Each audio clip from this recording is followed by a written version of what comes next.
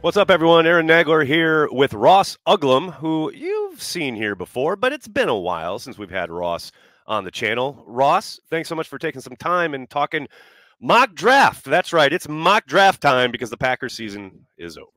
It is. It's Monday. Earliest, and that's what we're talking about, is mock draft Monday, the earliest we've ever done it this year.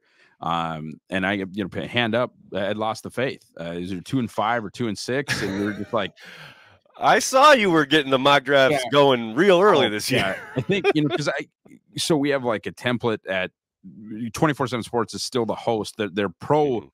Their pro football, really their pro sports coverage has kind of died. They've moved it into more of a college space, but that's still who hosts Packer Report. So, and we have no problem with them. They're actually great to us, but they have like this template, and then you just click clone, and then your old mock draft thing is back. And then you just, redo. So you don't have to like start from scratch every time. And so I went back to clone an old mock draft Monday, and it's like, man, I never got past like 9.0 or 10.0.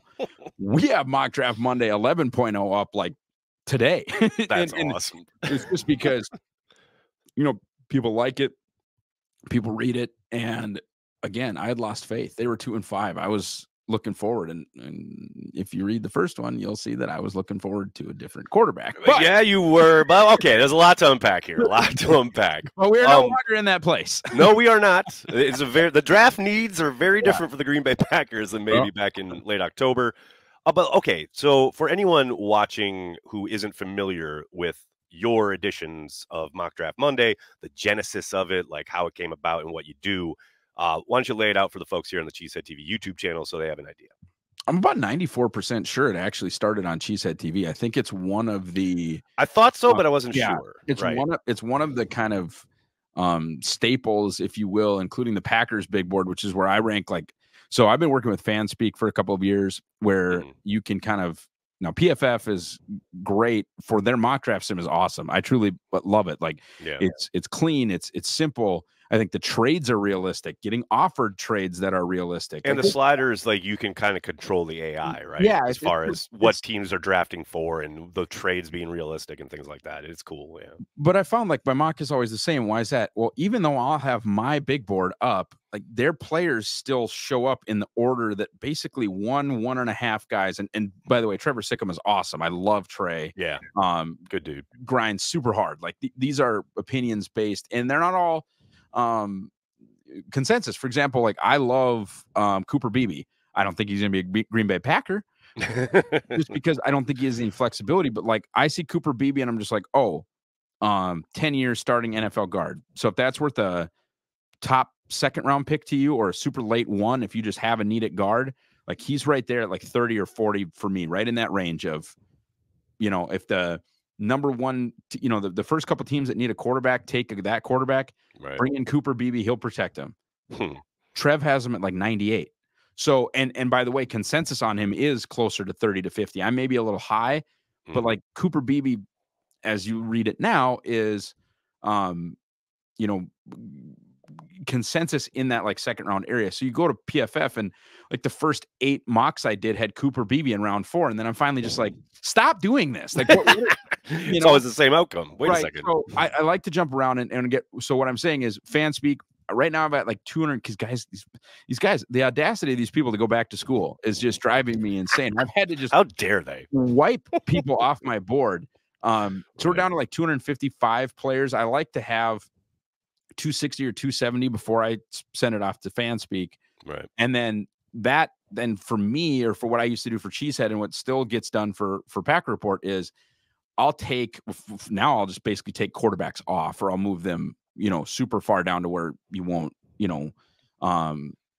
take them. There'll be a spot, and there's two kind of positions I want to talk about as we get deeper into the show where I'm going to, on the Packers big board, have pretty high rankings for like my top 10 wide receivers because, that'd be really fun or interesting and kind of make them undefendable. Right. But then you have to pass the like Bo Melton level of when I'm getting to wide receiver 12, 13, 14 on my board. Am I 100% sure that I would roster them over Bo Melton? And if I'm not, I'm not drafting them. Right. Because they have to make the team. The year that Tampa took Tyler Johnson, and I can't remember You know, like Denzel Mims was maybe that class. I can't remember, but I remember Tyler Johnson because he was like the last guy on my list that I thought would actually make the Packers. And then they just didn't take a receiver, and people went nuts. And he got up there in front of everybody and just said, after we got to a certain point at wide receiver, we did not feel that any of the rest of the guys would make the team because they had MVS at the time and Malik Taylor and, you know, the guys that they didn't think the kind of bottom of the draft guys would go over. We're going to beat out. Yeah. Right. So I'll take corners, which I think they need desperately, and bump them up. I'll take safeties, which I think they need desperately, and bump them up. Especially if they end up moving on from Bakhtiari. Tackles are going to move up. Big time. But positions that they don't need, quarterbacks are going to be way down. Non-elite wide receivers are going to be way down. Non-elite defensive tackles are going to be way down, because to be the 5th defensive tackle, you have to be more promising than Colby Wooden, a guy that they really like. Okay, so there's a Colby Wooden Mendoza line too that the defensive linemen have to like. So I did that. The Packers Big Board Mock Draft Monday. This is a long way of saying what Mock Draft Monday is I will do a based on kind of where the Packers are picking. And sometimes it's okay, well, they did a trade, that's the case this year. They did a trade and now they've got this. Or a lot of times compensatory picks would be a big factor. Like, oh, well, this year they have 2 4s and a 5. So we're going to do 5-round mocks because they have 8 picks in those 5 rounds. In those rounds, yeah. Right. Yeah. So that's and I've cut it off at 4. Why 4? Well, it's pretty darn simple now. Yes, the Packers have made some pretty cool picks in round 6 and 7. I think that's to be commended. That's awesome. Like John Runyon Jr. People have their issues with JRJ, but for a 6th-round pick, he's been excellent. I mean, he's been a starter for 4. Yeah, 100%. Yep. So we're not going to do round 6 and 7. I'm just not. And then they don't have a pick in round 5 because they sent a 5 and Rasul for a 3. Yep, for the 3, right. However, and hey, as our good friend Justice says, you know, the draft is 4 rounds. After that, you're just throwing darts. Although so the Packers, I'm down with that. I have stretched it to 5 just because Green Bay has been so good, right? Good in round 5. It's crazy. It's Davion Wicks, Slayton, Aaron Jones is a round 5 pick. Like, yes, sir. They're good at that. But this year it's 4. They sent a 5 and Rasul for a 3. So now they have 1, 2, 2, 3, 3. 4, 4, and that second 4 is probably for the Allen Lazard contract with the Jets. So shout out Joe Douglas. So we've been doing the 7 picks in the first 4 rounds. So I'll do the 7 picks that they have in the first 4 rounds. Then I'll take 5, 6 big time national mocks, CBS Sports, ESPN, Pro Football Network, Draft Wire, Pro Football Focus, ESPN, obviously, if they are like the insider stuff, if McShay or Kuiper comes out with something, right? Daniel Jeremiah, Dane Brugler, like we'll find the ones from the big guys. And then I'll always, and by the way, folks, I don't care if you're Cheesehead TV, if you are Lombardi Avenue, if you are Acme Packing Company, I don't care. The second to last thing that I do is a Packers multi-round mock by a Packers content creator. I'm here for you guys. Like I want to, boost your signal in any way that I can. And so that second to last spot is always for, like I said, Lombardi Avenue, Cheesehead TV, whomever it is.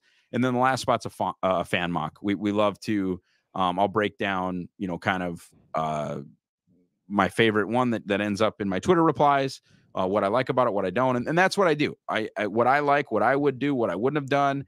And also I'll sprinkle in things that the Packers just aren't going to do.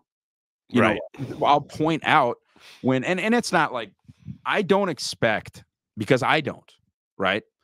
I don't have a clue. I know 2 teams, and it's just because of who we sort of partner with on this Packer Report draft guide. Like, I kind of know what the Chiefs like to do, which, by the way, is just rooted in Packers, John Dorsey stuff, right? Stuff. Yep. And I know what the Packers like to do. I don't know the draft tendencies and requirements and athletic thresholds of the Jacksonville Jaguars, nor do I know it for the Vikings. I am shocked, sir. Right.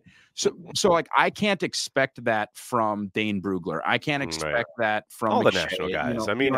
I think guys at that level do incredible work, but it's impossible to get down and drill down on 32 teams like that. Exactly. Yeah, like, why would you know, why would my buddy from the draft wire know that like Goody won't take a wide receiver who weighs less than 190? Right. You just won't, you know, why would he know that they just won't take a corner who's not 5'11"? They like, it's unrealistic to expect them, you know, to know all these things. And that's kind of, and I try to be nice about it, but I try to also just point on out the internet. Yeah, you're crazy. I will say I do want to jump in here real quick to say this is what I love about this idea and why I wanted you to be on the channel to talk about it, because I've been watching you do this now for a couple of years, and I do love that, like, earlier in the season when you were talking about it and people were like, not now, like, not think about it, but it is a great exercise for just learning about everybody in the draft process, not just the prospects, but people who are evaluating them, what they're thinking, and the ideas that come up from those types of conversations. I absolutely love it. And I've watched it grow on your end, like kind of organically, right? And it's really, really interesting. And I think a really cool way of, again, being nice and having a decent kind of conversation around what people are thinking when it comes to the draft. That isn't, oh, so-and-so's never going to be there. Like, which you hear every year, and it's the most ridiculous stuff. And it's like, to get any kind of content that isn't that, I'm all in, and I love it. Yeah, and we just, like I said, you know, I try to, and we talked about a 3 examples prior to getting on the recording here, where for years, you know, some national, okay, I'll start with this. No, I'll do the lead up thing. So, real quick, you know, national guys for years would mock a receiver to Green Bay in round 1 and go like, "Time to get Aaron Rodgers a weapon. They'll finally do it." Like, you know, it's no, they won't. You want to know why? Because their hit rate in round 2 and 3 is disgusting. And honestly, frankly, even later than that. But you know, whatever. They don't view it as a super premium position. They just don't. They're you know, that 35 to 60 is like their sweet spot. Yeah, has been. You know, and the second one, and until I was proven very wrong, was off-ball linebacker for years. Oh yeah, people begged. I'll never forget the just ridiculousness that occurred when Green Bay took Kenny Clark over Miles Jack as they were college teammate. And Miles, I was burning to the ground myself, and I was there. And it's just like, they're not going to do it. They're not going to do it. They're not going to do it. And then they trade Devontae Adams, and they have 2 1s. And they announced the Quay Walker pick, and I just sort of stared at the screen, and I'm like, "What do you mean, Quay Walker?" I think a lot of people were there. Yeah, I think a lot of people had that reaction. And, you know, you can have whatever opinions you want on the Quay thing. It's not something that's done. So what's on the screen now is something that I've been fighting for the last couple of years. I mentioned Daniel Faalele to you. The Ravens ended up taking him. I think he was like 6'9", 380. He is the most he's the most insane example, or like the super example of this. And I call him Super XL offensive lineman. It's a term that I'm relatively certain that none of them are offended by. But like the real big ones, as far as tackles are concerned, guys that are just truly enormous. And in this class, that'd be like Fuaga from Oregon State is 334, Latham from Alabama's 335, Mims from Georgia's 340. Let's see if there's another one. Guyton is 330 at 6'7", 330. Goncalves from Pitt, 6'6", 330. And they're good. There are good football players. They exist. Trent Williams is one of them. Trent Williams is enormous.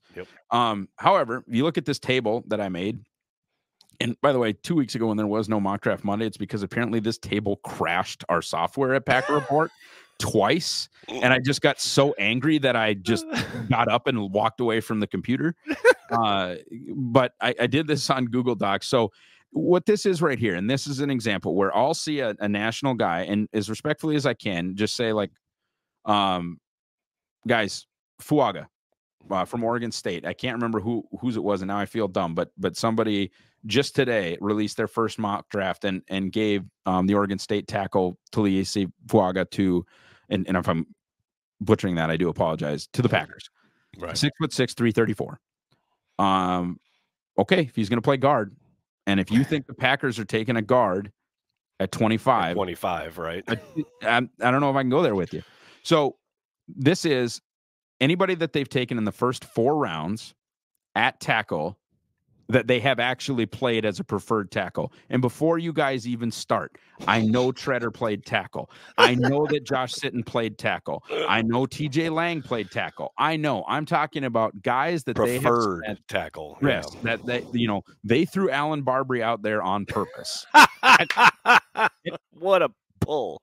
But I'm serious, like right. they I threw totally Jason get it. Spriggs out there on purpose. Yep. Okay. These are tackles that they have wanted to play tackle. Right. And on the left, you can see that the only guy that has been 6'7" is John Michaels in 1996. The heaviest guy has been Chad Clifton at 320, meaning that, or excuse me, there's Sherrod at 321. There's Sherrod at 321. So in the last 13 years, they haven't done anybody over 321 pounds. And if you actually look at like what I'm looking at here, I'm seeing a mean weight of 309. Roughly, yeah. I'm not going to do I'm not just going to do the quick math, but I see a median height here for sure of 6'5". Yep.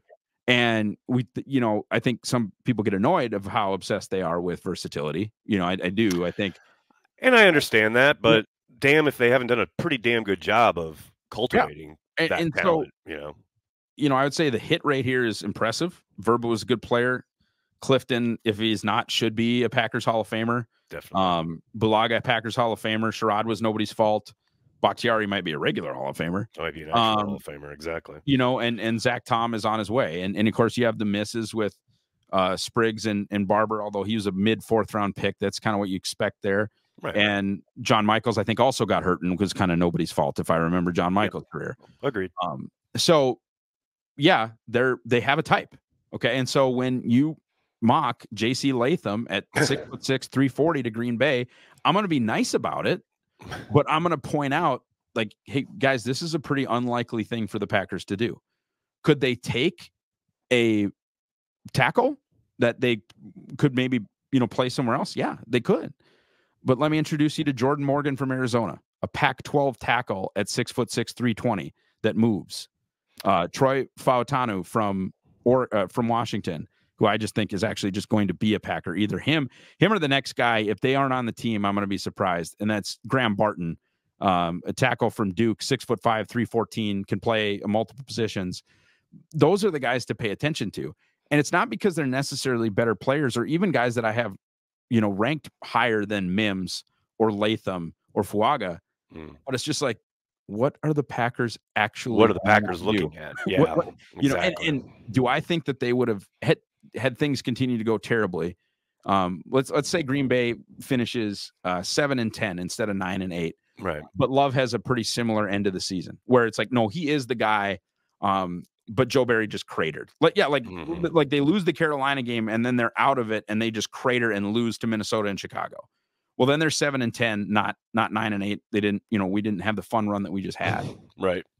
And maybe in their position to take Joe Alt. They're going to pass on Joe Alt because he's 6'8"? Probably not. But that doesn't mean that he fits, what they've done. And once you get past the super blue chippers like Alt, you get back into, okay, what do they actually do? What are they actually historically, kind of pointing at? And why does this matter? Because Ron Wolf taught Ted Thompson, who taught Brian Gutekunst.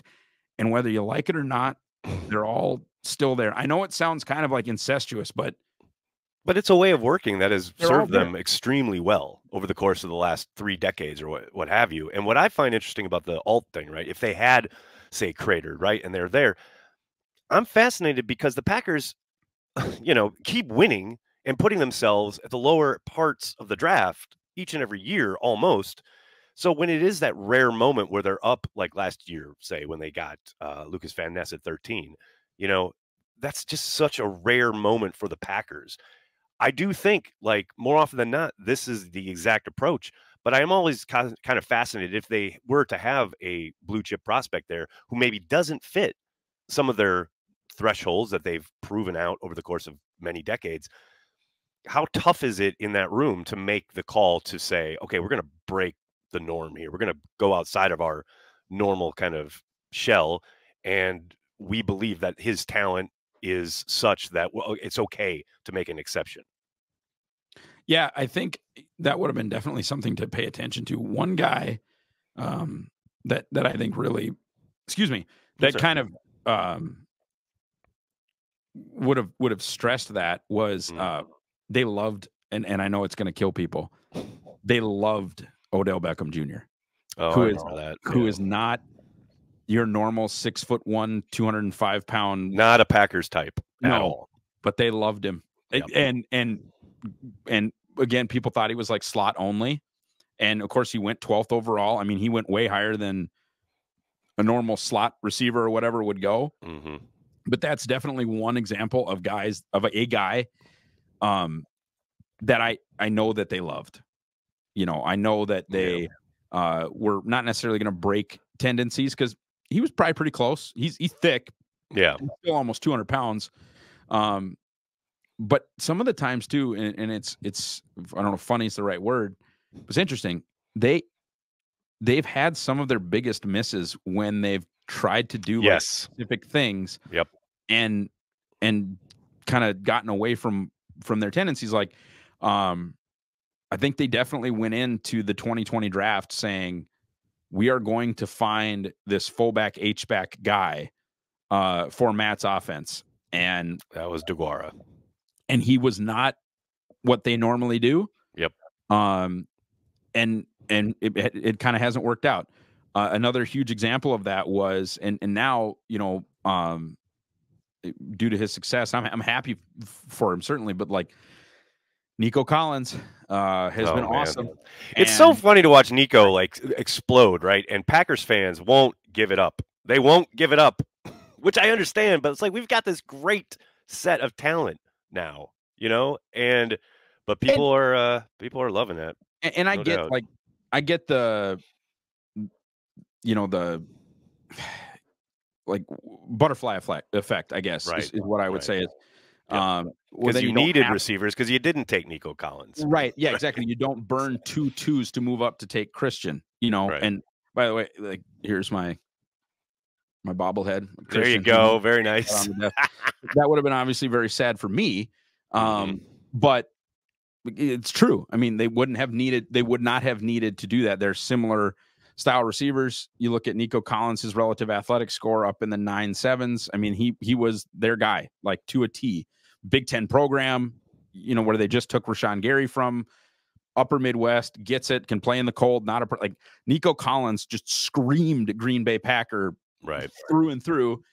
And, allegedly the quarterback wanted a slot receiver. And so they went and got him a slot receiver. Now I'm not going to pin everything on Rodgers, but I mean, Amari Rodgers happened. However it happened. I don't care if Aaron Rodgers banged the table for him because he was related to Randall Cobb. I'm going to throw an allegedly in there, but he did not fit what they do at all. Amari did not. And the fact that they traded up was always so weird, right? Like, I know Brian liked him, but it was not their prototypical type. No, that's why it was always so surprising. But the exact same person could say neither was Jaden Reed. Now, 100%, exactly. There are some allegations that like Green Bay had about 0.8 of a second less on his 40 on their hand time, and that kind of shifts some things. But still, not the crazy agility numbers. And people get obsessed with 40 time. Green Bay is actually kind of obsessed with agility numbers. Like they're guys. You go look at like Greg Jennings' 3-cone and his short shuttle. That's what they're looking for. They want to know if you can move and create space, right? And obviously Christian is like one of the 4 most athletic wide receivers ever, and that was not just based on running straight real fast. That was based on being 6'4", 210 and still being able to get some wiggle drill and short shuttle and stuff. I still remember that after he was drafted and people talking about how he was another MVS, and I'm like, just watch him in space against any defender and you can dispel that notion immediately. I mean, that's a kid who's got that speed, but yeah, he has way more after the catch, in my mind, anyway. Yeah, and two, I mean, just at the top of the route. I mean, the ability to actually separate, which is why Reed was so interesting. Not that he can't separate, but just like his short shuttle numbers, his vertical, which is not just the ability to jump, but it really portends your explosive ability. Your guys with a high vertical also have quick acceleration because that's how they anatomically, physiologically put together. They have burst. And so his change of direction was kind of and obviously his height and weight from their perspective historically were also kind of but he's a dude. And so an absolute dude, yeah.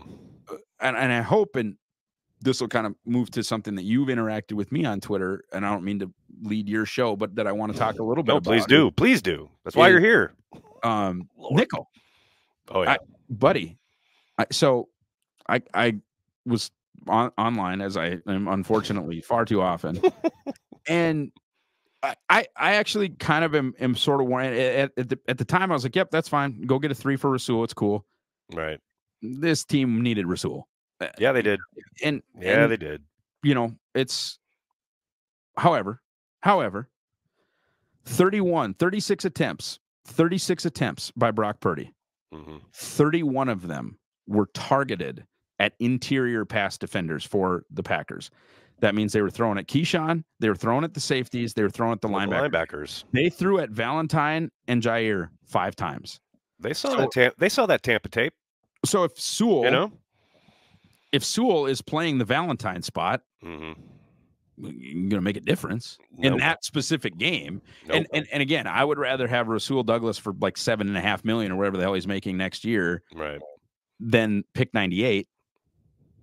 I would, because I think this team has a chance to be very good next year, and corner is like one of the top needs. Yep. But it wasn't going to change, what their problems were. And I love Keyshawn Nixon. I would love to have Keyshawn Nixon make about half as much as he was making this year and come back as the returner and break glass in case of emergency. That's it. Corner. That's exactly it. I mean, the need to kind of boost that floor on defense is so like very, very real. And I like Keyshawn absolutely as a returner, but man, they need to improve at nickel. That has to happen. And they just haven't cared. I mean, they basically brought, and what's insane to me is this is a franchise that watched Charles Woodson win Defensive Player of the Year from the nickel. From the star position. Thank you. His versatility. That's why I always thought they were going to put Jair there. And I understand like the diminutive stature, etc. But man, that kid before he got the shoulder injury could totally do that. Oh, he would have been an awesome nickel. That's what bugged me. And look, like I screw stuff up, right? I'm not, I'd be working in the NFL if I got everything right. I'd be making a lot of money. Even then, you'd right. Yeah. But so I screwed up the Josh Jackson thing. Hand up, I did. Like I loved him, freaked out when they took him. But I still think what they did was dumb. I think Jair was the obvious inside guy, and having totally agree. Josh Jackson, who some on the perimeter, right? Yeah, Josh Jackson, who some thought, like to me, Josh Jackson is Sewell, honestly, and like some people thought borderline free safety from Josh Jackson, and you're going to make a guy with that change of direction play nickel anyway. Yeah, that never made sense. But you just look at what they've done the last however many years they've been contending. A very, very, very near retirement Tramon Williams, who gave way to Chandon Sullivan, who you found from the Eagles practice, whatever. They also found Sewell on the practice squad. I'm not necessarily. Yeah. No, I feel you. Then Chandon. This is the level of investment, right? Right. Chandon Sullivan gave up big play after big play. Yep.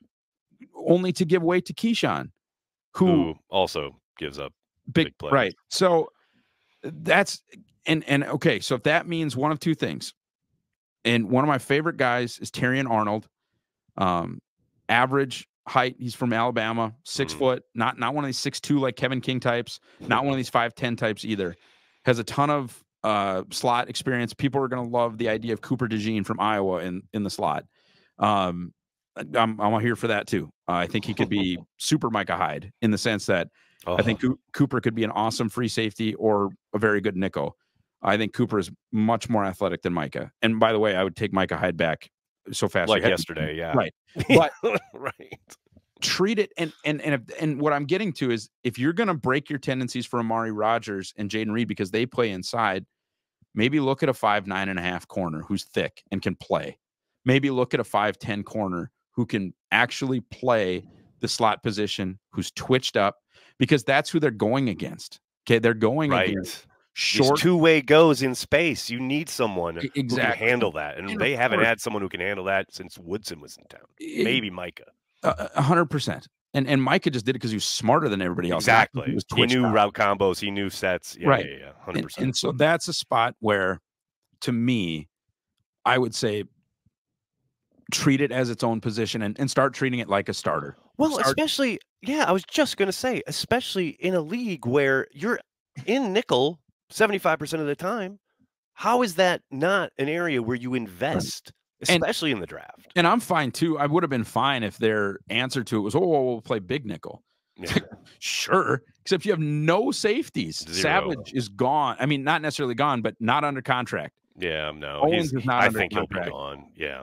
They've got to start over there completely, I think. And I mean, I would bring Darnell back just all this is cost dependent. It really is. Of course. Just someone. And of course, a lot of this depends on whom the defensive play coordinator is. Yes.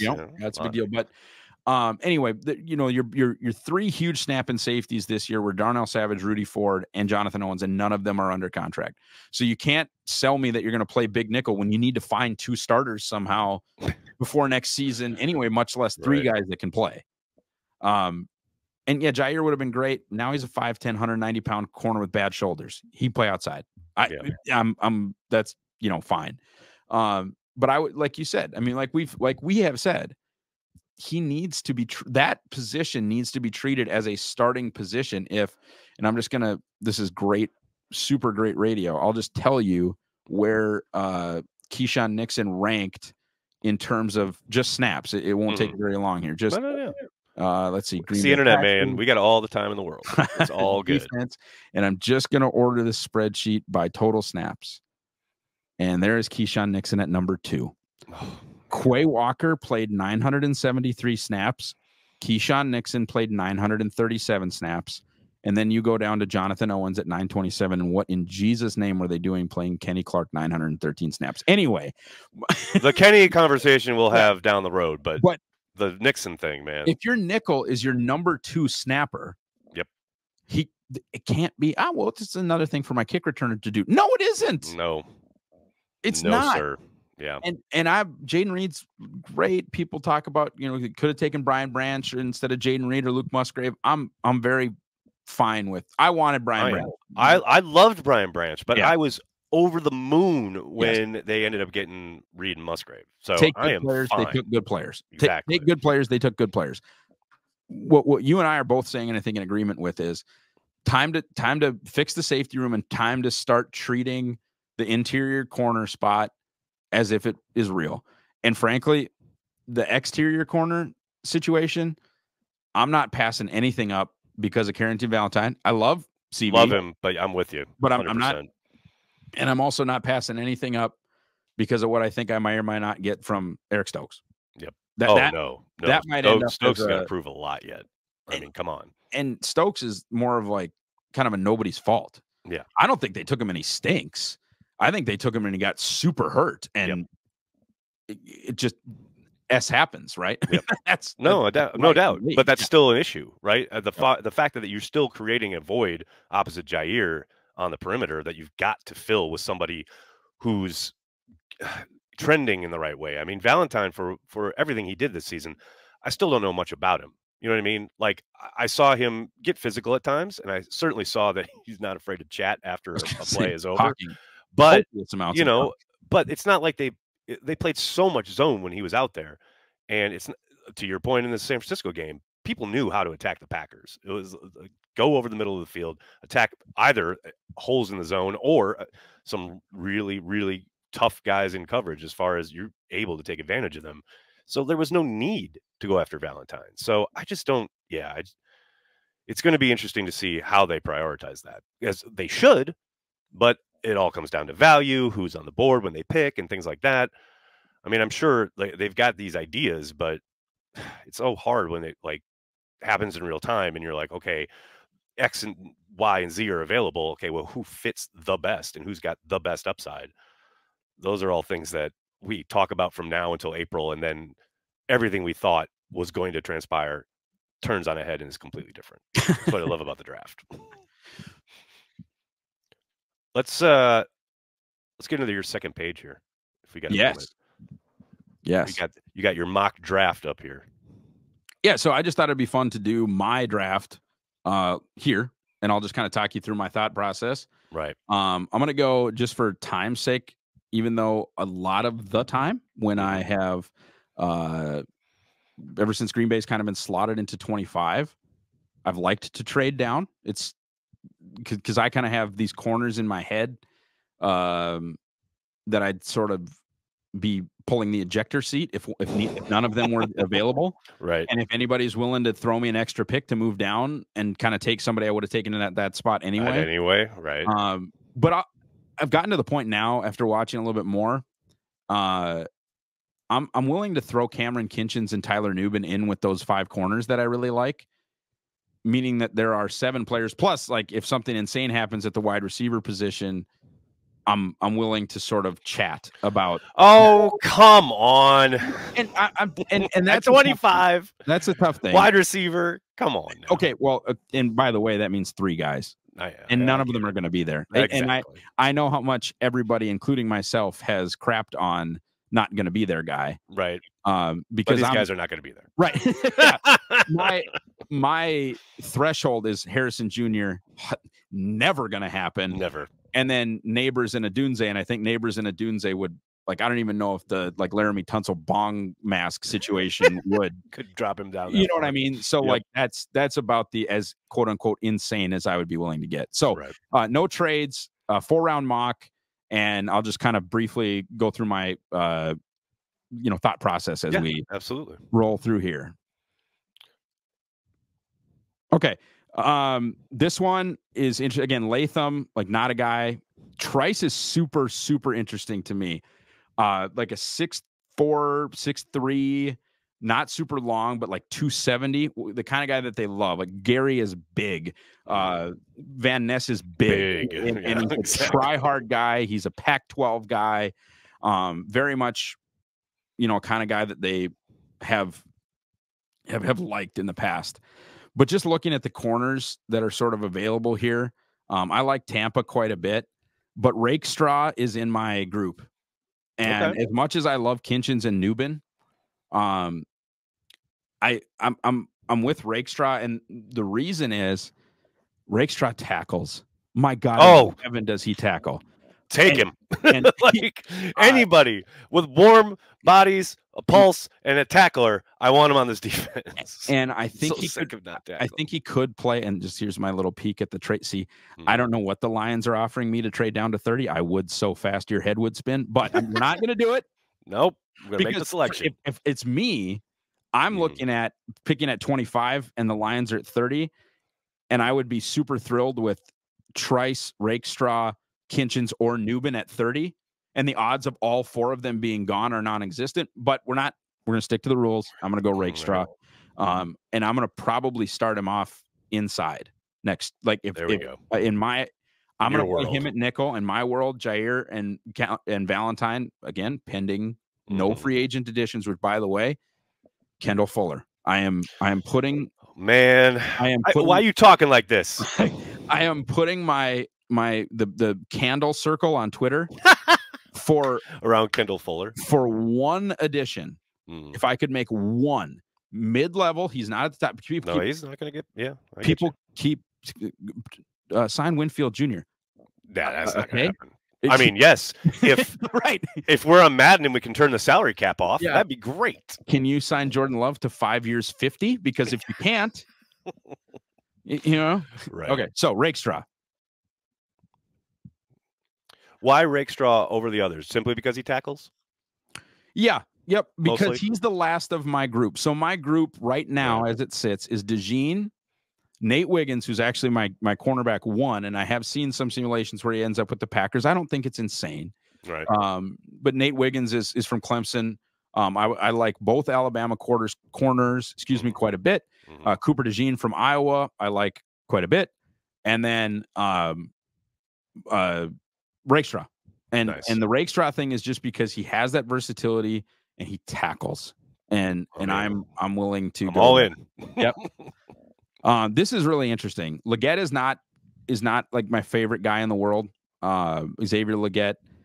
He is not probably what would do, TJ Tampa's just staring at me. The Packers have gone corner before, and frankly, I would play. If you look quick at TJ here, he's 6'2", 200. He is your Kevin King style, not Kevin King, but he is all day. The mole. Rasul Douglas is a reasonable comp for TJ Tampa. We're not going to do that. I'm also not going to go the wide receiver route. Kalen Bullock is interesting. Packers fans are going to get real mad because Kalen Bullock does not tackle. No, boy. Coverage, I mean, that middle of the field stuff isn't happening anymore with Kalen Bullock. But if they're going to play quarters and expect him to come down in the alley, it's going to look a lot like when Darnell Savage comes down. Yeah, no more of that. What about my boy Byron Murphy there? I love him. I know. I absolutely love him. I've seen that. Here's my problem with Byron Murphy. Give me his teammate. That's so fun. Every time I mention him, people say this. Okay. I like Byron. I love Byron Murphy too. 6'1", 308. I don't need it. I don't. I hear you. And here's why. Because at this point, despite his relative decent size, Devontae Wyatt is not a run defender. He's just not. He is not defending the run right now. Carl Brooks is a pass rush specialist and a damn fancy one. Good one, right? But at this point, no. And Colby Wooden's 270. Yeah, he's not the beef in your line in any way. I am not taking a 6'1" defensive tackle and making him my sixth D tackle in that room, or kicking out Colby for Byron Murphy. And I love Byron Murphy, I do. But here's my guy right here. Give it to me. Chris Jenkins, Cullen's nephew, Chris's son. I've read about this kid. Now, okay, so sell me on him, because I have not watched him play much. I've obviously seen when they're on national television. So 6'3", 305, plays a number of different positions along the line. If you look, Jesse Minter's running that in vogue Baltimore Ravens multiple front defense. Right. He is the best run defending defensive lineman in the class, period.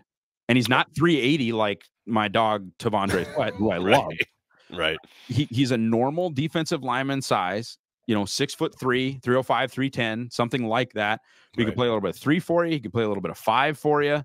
I don't think he'd die at the one tech.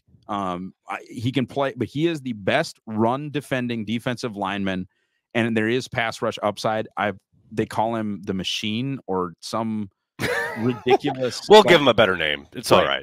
But there's plenty of discussion about his athletic prowess.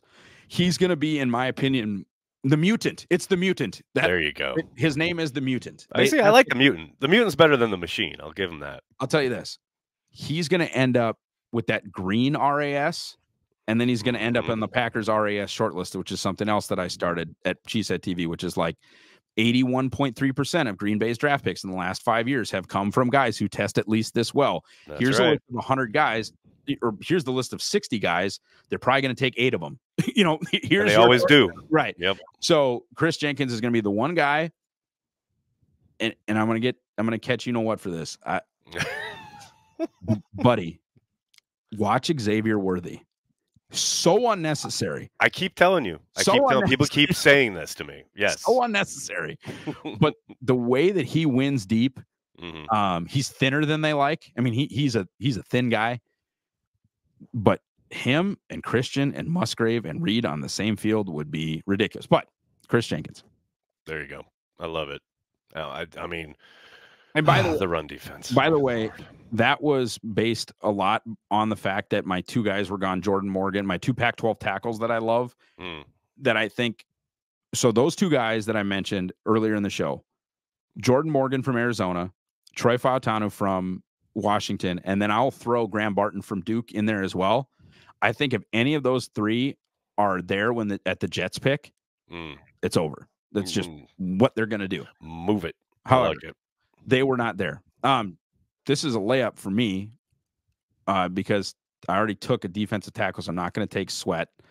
Jatavion Sanders would be super fun. He would take the DeGuara role and then just make it like Juszczyk plus. Oh, now we're talking. He's 6'4", 6'3.5", 20 years old. So it's like be like drafting Kenny Clark again. Yeah. Damn. But he dominated the Big 12. Very, very exciting. I just think them taking another tight end in the second round. Yeah, would be a little bit I'd be insane. surprised. The thing that was so disappointing with DeGuara too, towards the end, especially in that game against San Francisco, is what a tell he has become. Because they're not putting him, you know what I mean? Like they're not putting him out there for anything other than okay, go cut off that backside end, and that is 100%. it. That is why 100%. he's there. I got to tell you, I have a firm round 1 grade on Chop Robinson. So Holy cow! as much as people Talk about value. Yeah, I have a firm 1 on him. I'm interested to see how he tests. Build the whole plane out of edge rushers. Fine, I'll build the whole plane out of edge rushers. I don't care. Let's go. Unique. Well, especially and Enagbari. I mean, he's out now, right? I mean, right. You got to think at least a year, probably. So and build it up. Finally, and I've always been in love with these guys like Brian Burns, Spindley. Right. Harold Landry was always sort of a more go around you than go through you. They've got all the go through yous. Okay. I mean, that's Rashawn Gary and Lucas Van Ness are trying to go through your face. Yep. Chop's 6'3", 250. Chop looks like Clay Matthews. And that would give them a different weapon. And I'm just like, in my brain, by having 5 top 100 picks, one of them can be not steak. Right. This is my sizzle. This is my steak Oscar. This is the crab dip on top of my steak is Chop Robinson. Now your top 2 rushers next year are Gary and Preston, and your second 2 are Chop Robinson and Lucas Van Ness. And that is a really scary thing. And that this is my butter. This is my sizzle. This is what my extra thing. I love it.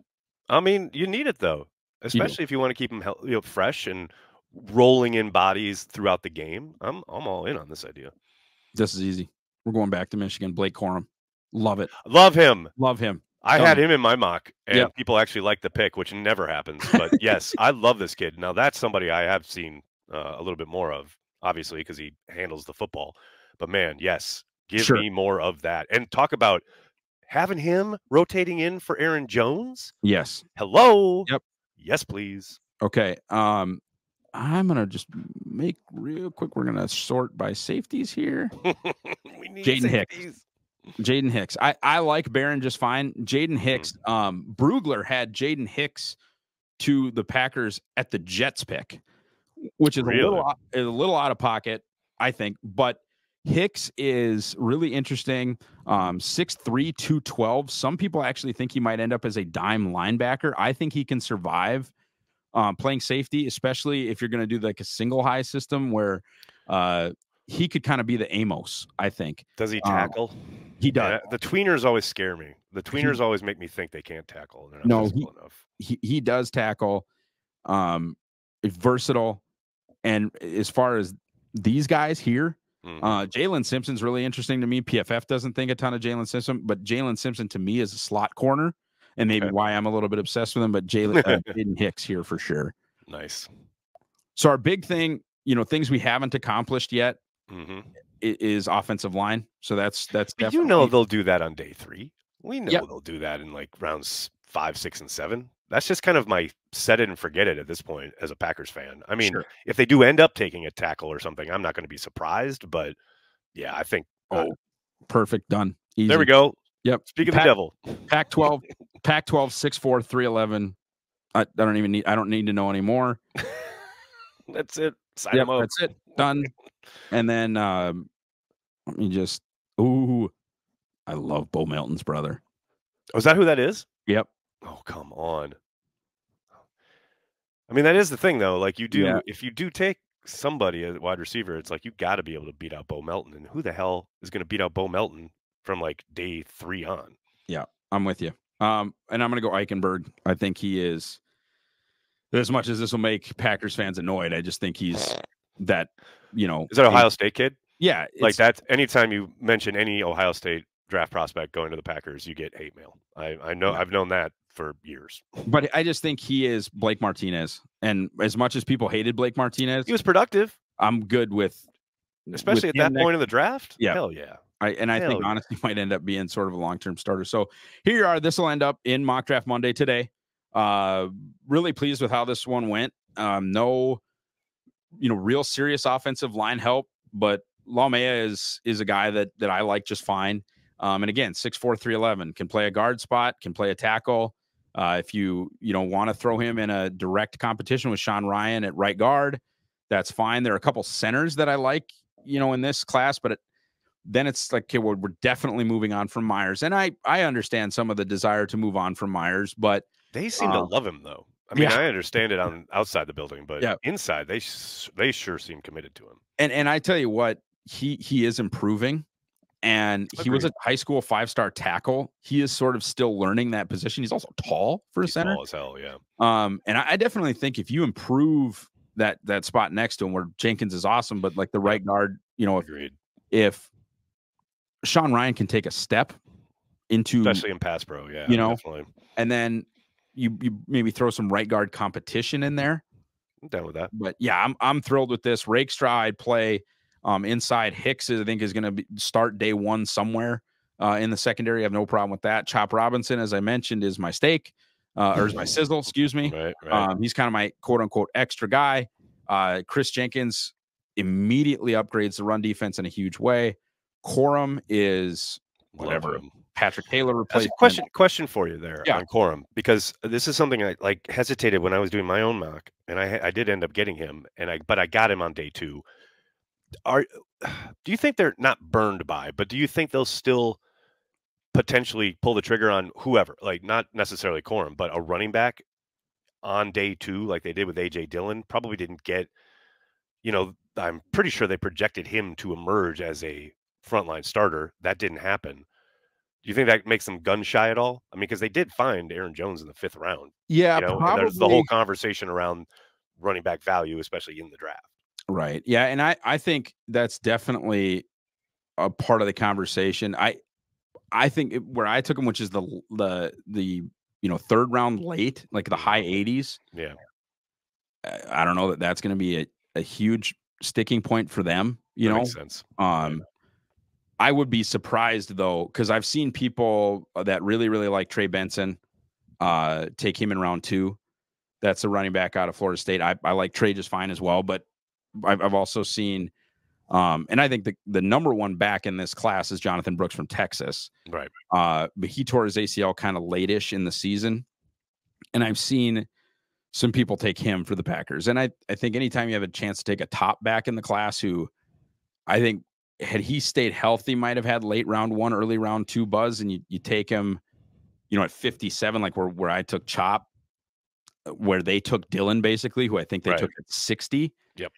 Maybe, you could, but I am not and have not been taking any running backs at 25, 41, or 57. Yeah. I'm because of what you said. And it usually is Corum for me in these late 3rd round area, because for me, he's RB2, and I don't know that's going to move. And there are plenty of people that prefer Trey Benson there, prefer a number of different guys.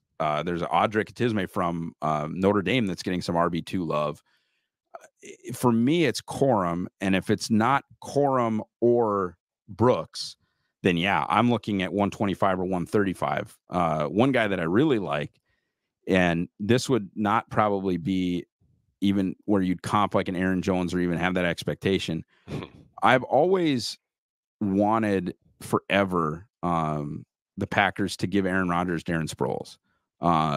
No, dude, this is something I used to talk about with Greg Bedard. This is how long this has been going on. Sure. Like the fact that the Packers seemingly have an aversion to that type of not only back, but that type of player. You know what I mean? Like, yeah. And they don't need to be 5'7". That's not my point. Right. But I just go back to even the Super Bowl season and what Brandon Jackson became. And the big check down plays that he made in the Super Bowl. Yep. Moving the sticks, keeping you on schedule. 100%. Absolutely. It's not that Aaron Jones can't do that. Obviously, the arrow route against Chicago in week 1, the under against the little slant under the slot fade in week 7. All of that said, he's still not that quick twitch type of guy. No. And the guy at all. The guy that and his brother was a very, very good slot wide receiver for Texas, and Jordan Shipley.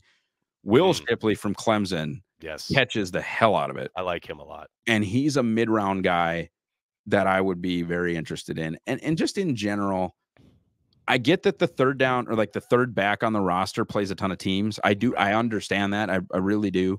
And so Green Bay has kind of the expectations for their number 1 and number 2 to really be able to actually carry it, like be an effective carrier of the football. Jones and Dillon have to both be able to carry it. And so if you're going to go with that, we're like my number 1 and my number 2 have to be able to be effective in our basic stuff. Then my number 3 needs to be able to play teams. And so I do understand why they have sort of not been super involved in the pass catching number 3, because if that player is not, that guy's not flying down on coverage units, right? If that player is not a good enough or big enough athlete to help you on kick cover, on punt cover, on kick return, et cetera, right? Why do we have him around? Yep. Well, the answer is for the offense. To move the chains, keep you out of the sticks, keep you on schedule. And there's 100%. Guys that I like plenty too, that could be a part of, not the just the pass catching. Like I think Bucky Irving could be great. I like Ray Davis from Kentucky quite a bit. Gopher fans, or excuse me, Badger fans. Ooh, that was a cardinal sin. No, we'll edit that out. Yeah, right. Badger fans, if they're gonna let Dillon walk, you can just get another Dillon and Braylon Allen.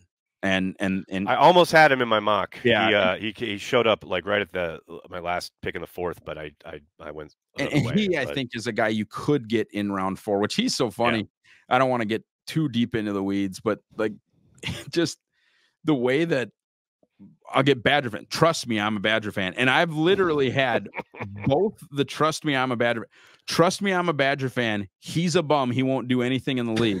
And trust me, I'm a Badger fan. He's not getting out of round 2. Exactly. I have had both the trust. It is officially draft season. Marks from Mississippi State is another guy that I really like that has kind of that feature back size that I think could do well. If you needed, a guy to take 15, 16, 18 carries and is enough in the pass game, et cetera. But he's another guy where, PFF has him at 150. Well, Green Bay has picked 125 and 135, and so, no, but I would guess, if you just put a gun to my head and said, will Green Bay take a running back sometime in round 1 through 4? I think yes. I think there's a real good chance. I do think yes. Yeah, I agree. Ross, this has been phenomenal. I love chat and draft with you each and every year, but this is awesome. I love Mock Draft Monday. Thanks so much for coming on and talking about it. People can check it out. We'll put a link in the description of this video. And let's do this again. I'd love to kind of keep chatting pretty much throughout the offseason leading up to the draft. Ross, thanks so much for the time, man. All right. Thanks, Aaron.